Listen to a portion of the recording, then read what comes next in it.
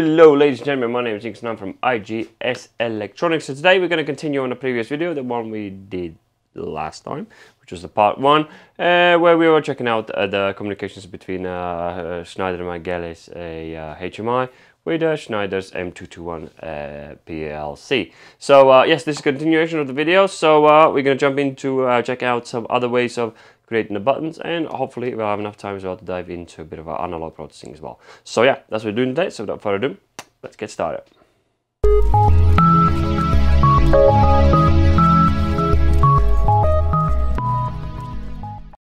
Alrighty, this is where we are left in last video. If you want to see that, this is our little screen in here. By the way, I just literally started up the system, and they quickly listed the button again for whatever the reason. I had an I/O scanner error, so I'm not sure where that came from. So often to clear that is just to restart the system. I must have did something that was requiring the restart. So if you ever get an I/O scanner error popping up in this window in here in the output net errors, the best thing is always to restart system and see if it's still there. So my one disappeared straight away. So today we're going to be working on putting these two buttons, and hopefully we might have enough time to put some analogs on the screen as well, these guys in here. So let's just leave this because I was just checking, making sure everything is working. So we're going to be working with the same type of buttons but a little bit different. So let's grab a text first and type in here run. Let's go under it, and that's going to be forwards run, which is FWD. Hopefully that looks alright. Again, not the greatest designer. Alright, let's just change the font size as well to smaller. Oh, I just did something what I'm supposed to do. So let's just get rid of that one. So now we can click on that one and double click on that one and change the font. Here we go. I keep forgetting. One thing I constantly keep forgetting is clicking that thing in there, so otherwise it just keeps opening. He's thinking that I'm after another making another text. So yeah, the button, I'm gonna do the same in here. That does not look sexy at all, but it'll do for now. So, and let's go for this one. This time what we're gonna do, we're gonna say switch with a lamp. So basically, once you do the switch with the lamp, you can see when you click on or off, it will change states like red and green if you wish to do that. So and for the lamp to come on, it needs to know when do I change this color. So you have to give them a tag when the bit is on. So we want this bit in here, which is going to be forward run. When bit is on, change the color. So that's exactly what we're going to do. And then obviously the operation, we are just going to be still when touched, and we're going to say toggle. So for that, and then we're gonna do give him a tag as well. So forward, add, and then okay. So that button is pretty much ready. So now we should technically change colors when we load it in. The next button is going to be a bit more interesting. So it took me a while to figure out. So going through quite a bit Schneider tutorials to try and figure out how this is done, because I wanted to see this guy when it's pressed, it stays in, and it changes the color, and when I press it again, it will come out. So to do that, we need to go into there. First, let's do the text. Let's do the text right here. So, and then it's going to be run run reverse. It'll do. Actually, that doesn't look bad at all, that size. I might actually leave the other one as well, though, like that. So let's do that. Let's change that one to font that as well. Why are you like that and you are like that? Am I missing something?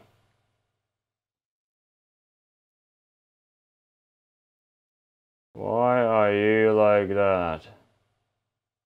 I don't know.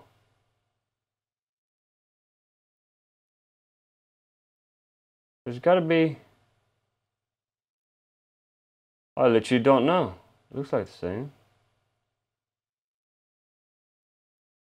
What if I move? Can I move one down? Oh, there you go. There you go. Anyway, I must... Did I do that like that? No. I don't know. Anyway, let's stop trying to... So the first one we need to do is create a, what's called the radio button. The button that stays in when you click it. So it's like a set. So here we go. So by doing that, so we're going to say radio with lamp because we want to change that, change the state as well, change the color. Let's put that one on it, and the lamp will come on obviously when we are going to reverse run it. Okay, and radio variable as well is going to be our reverse run. So now, technically, when you... Do we do everything? Yes. Do we do everything? Yes. When we're going to click this, this is going to stay in. And the light will change well, but stays in. So we need to somehow to reset it. So for that, we need to create like an invisible button. So for that, we're going to go into switch. And literally go over it. Click on it. And then we're going to go into invisible button, which is going to be our... bit, and this one is going to be actually a reset, so we want to reset that button. So and we're going to say which one is that going to be. That's going to be our reverse running in here. So and then add and click OK. So now when we click it once, oh, we forgot one very important thing. So because we, at the moment is invisible, and we need to tell him when to be visible. So when you go into visibility, this says enable visibility when that bit is live. So basically I'm going to override that button in here, that's going to become under it, and this invisible button is going to come over it, so we'll be able to reset it. So it's like a 2-in-1. Not sure why they done it like that, but hey, it is what it is. So now let's go into our target, and pump this in and have a look how that works. So we are on USB, that's all been done in there. Let's just go straight in.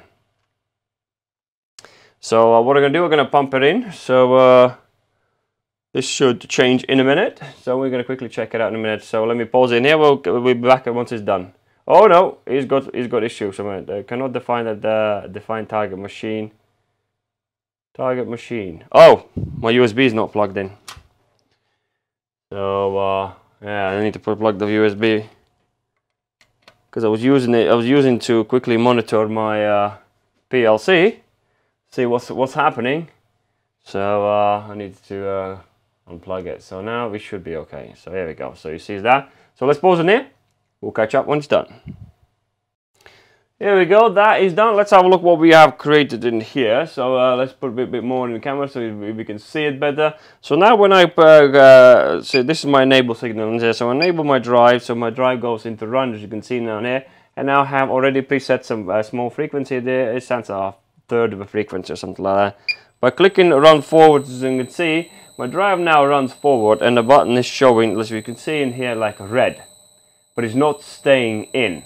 So if you want the button to stay in, this is the next method which I just did in here. So by clicking on it, as you can see, the button has actually stayed in. So now that I did that, the invisible button has been popped up now. So now when I try to click it again, it will reset it. So this is pretty much what we are trying to do in here, reset that bit. So by clicking again, as you can see, the button comes out. So it's pretty cool. I like it. So this is just to give you ideas of ways you can have your buttons to be working. Light is going everywhere. So next up, let's add a bit of a frequency so you can change the frequency as well. And to do that, let's jump back on our camera in here. So let's go into back on our project where we are building. So we are going to grab as you see in here, numeric display. Numeric display, string display, date display, time display. We need a numeric display. Let's jump on that. So let's create one, I don't know, here maybe. Again, we are not trying to make things pretty in here, guys. We are just trying to sort of have a look what we're gonna do and how, just to show you how to do it. So in here, what we're gonna do, this is a choice you can make how you want your window to be. I like 28. Let's do that one. So the first one, we want to input mode. If you go in input mode, enable input mode. So input mode is really crucial if you want to edit it. So if it's not available, if it's not ticked, so it's only just for visibility only. So we're going to want to input for that one, and then we're going to give him a variable. Again, this is just a very basic way of doing it. So and we're going to go variable actual frequency, not drive frequency. So let's click OK. So and that's pretty much would be ready to go. Obviously, there's all sorts of fancy other things you can do and blah blah blah, and alignment. There's a lot to do. For now, that will do. So now we're clicking OK, and the window looks like that. Let's just, I'm not sure I like it. Will do. We'll literally do. And let's put the text in here. So, and we're going to type in frequency edit. So we know what we're doing in there. Let's put that as a capital. Why not? Again, yeah, that'll do. Again, remember guys, I'm not a programmer. I know enough, and that'll do me to get me by. I'll let the boys who do that on their every day and daily basis. They're much more better on this than definitely me. So the next one, we want to see the frequency. So what the actual frequency is, which the drive is able to do, is send it back. So for that, let's change that one as well to our 28 and give him the, which we already created this tag in here, which is as you can see in here, actual frequency. So that's something the drive's given us back. And where do we get these? Where do we get these variables? We've already done this in the previous videos, guys. So and that's gonna do. So this one is just gonna be reading. We're not gonna be able to edit it. So and let's give him a text as well. Oh, and we're gonna call it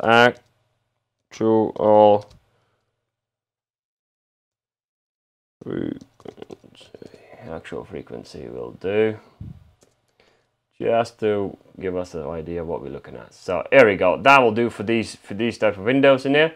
So and just to quickly give you an idea as well where we get this data from. As you can see in here, we talked about in these previous videos. If you go into the where was the network object? I think it was network object. So then we go in IO input registers. So see, as you can see down there, this input address in here sending me the actual frequency, sending it back from the drive into the controller, and controller can see what is really going on. And all I'm doing in here, I'm taking that data and transferring it into memory word 2. Remember, guys, for the HMI to work and being able to interact with your bits, they have to be internal bits. So you can't interact with physical bits. Well, I think, well, actually, don't quote me on that, because Schneider is pushing boundaries, which sometimes you can, sometimes you can't. But usually try to use the internal bits or memory words for the data that you are going to use inside your HMIs. So pretty much there you go. So then obviously, again, guys, watch the previous videos. We've already done this before. So that should do. So what we're going to do in here. So let's pump that across, and I shall see you on our HMI. Alrighty, that's done. So let's jump across. So there we go. So as you can see now, that is on our HMI screen right in here. As you can see, it already says frequency edit, and it says, well, that's the last frequency. That this is basically his reading that's already been set inside the drive, and it says it's 500. So remember what I said before, the frequency, the frequency word works from from 0 to 1500. So 1500 is going to be your full frequency, whichever you have in your drive. So by clicking run forwards, as you can see, the actual frequency is being fed back from the drive via the Modbus, and then you can actually read out through that memory word, which I just showed you a second ago. And if we want to edit it, as you can see, this one, as you click it, you can't do anything because we click that as a non-editable. So, and then this one, as you can see now, it opens up this window. So now we can go at 1000 and it will update that inside the PLC. And PLC is going to transfer that, telling the drive, hey, run it 1000 now, or in our case, that's going to be in a drive that is 33.3 hertz. So in the full speed it's going to be 1500, and this is like a basic way of a controlling it without doing any scaling. We're going to be looking on all those things possibly in the future. I'm not sure how far we're going to push this. So we still got analogs to check out. We've still got temperatures to check out. There's a lot of hardware that comes part of this family. We're going to be pushing that in a forwards video because at the moment it's quite hard. So let's just it's going to be quite hard to get Schneider Electric products because of the chip shortage all around the world and other problems they have down there. So I'm trying to get as much as products in for you to have a look how they work. So, and obviously the same thing as well works for our reverse, and it's going to show that I'm going backwards. And that's it. That's it. That's pretty much, this is how simple it can be done. So quickly, I'm going to choose this because a couple of you are probably going to be requesting as well, saying, whoa mate, I don't understand this, where did you get this memory word from? It's just to do a little reminder. We are using, as you can see, input register. Input register, as you see, it's 200.0.1. It's our frequency. We are sending data from memory word 0, which this is the one we are using in here. This guy in here is our memory word 0, the one we are editing, this variable. Yeah, so and that one, that memory word 0 in here, sending this data into a output word, which outputs that to the drive. So and then drive says, well, hello, I've got this there. Then they're going to input. Yeah, then it says the information has been sent back. Then it says, oh, okay, I'm reading something's happening. This is the frequency. It says I'm doing it now, and it's sending that frequency into memory word 2. And that memory word 2 gets displayed in here. So it says variable. What my reading is because the variable is actually displaying what's in that word. That's exactly what we are getting for the actual speed. That, ladies and gentlemen, will do for this video. Hopefully it's giving you good ideas and getting you started with a bit of a HMI programming. Hopefully it is helping you out. So if you like the video, don't forget that like, and do subscribe if you're new to the channel, and we'll do something else in the next video. So thank you much for watching, and I'll see you in the next video.